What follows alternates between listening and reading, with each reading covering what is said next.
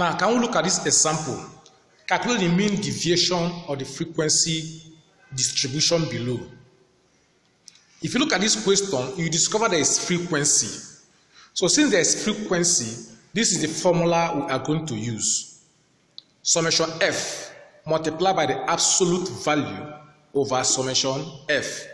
If you look at the formula, you discover there is mean, our S bar.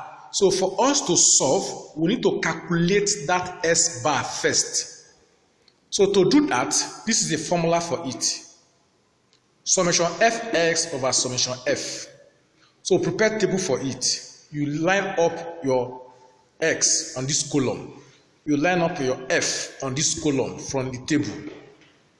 The next thing you find is fx. What do you mean of fs? F multiplied by x on the individual value in the column.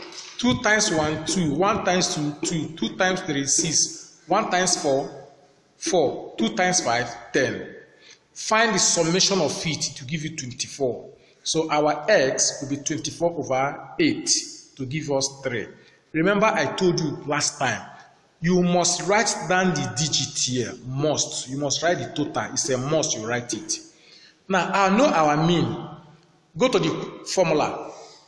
Absolute value. So I'm going to get absolute value, which is x minus x bar. What is x minus x bar? The individual value of x, remove 3 from it. 1 minus 3 minus 2. 2 minus 3 minus 1. 3 minus 3, 0. 4 minus 3, 1. 5 minus 3, 2. What is the absolute value of this digit? The absolute values will be 2, 1, 0, 1, 2. Absolute value means remove the negative. Minus 2 will be 2. Minus 1 will be what? 1. Now, what is next thing in the formula? Absolute value multiplied by f. The answer of it, find the summation. So, absolute value multiplied by f. Go to the column of absolute value and the column of f. Multiply the individual element in a row. In a row, that is 2 multiplied by 2, 4. 1 times 1, 1. 2 times 0, 0. 1 times 1, 1. 2 times 2, 4. Sum it up to give you what? 10. Now, the summation of f multiplied by the absolute value is 10. Insert it in the formula. It will give you 10.